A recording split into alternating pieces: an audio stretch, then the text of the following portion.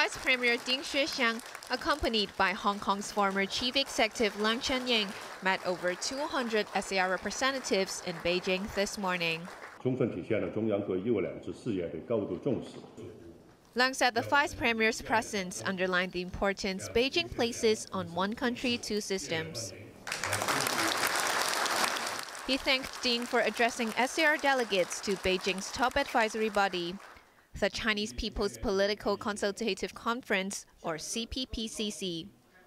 Liaison Office Director Zheng Yanxiong, along with CPPCC Standing Committee members Henry Tang and Margaret Chan, were also at the hour-long closed-door meeting.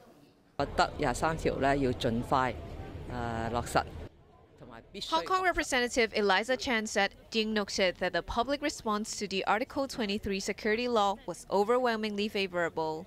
By passing the bill as soon as possible, Ding said it would allow Hong Kong to focus on reviving the economy. Chan added,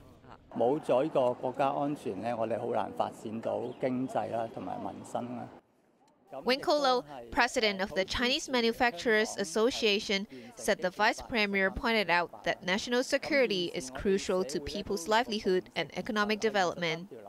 He said Ding reminded the representatives that more action has to be taken to develop the northern metropolis. The top official was very satisfied with the Hong Kong administration's work, according to Lo. Janice Lo, Cable News.